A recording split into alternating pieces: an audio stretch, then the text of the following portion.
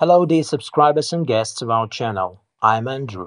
Today I'm going to show you how to change the report viewer GUI theme. First of all, you should open your project with the report designer. By default, the report viewer uses the white blue theme. But I'm gonna change it. So use the theme property to change appearance of the report viewer.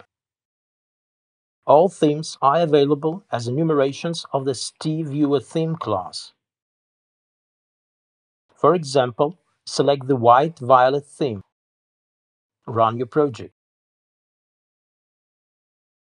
Now, the report viewer uses the applied theme.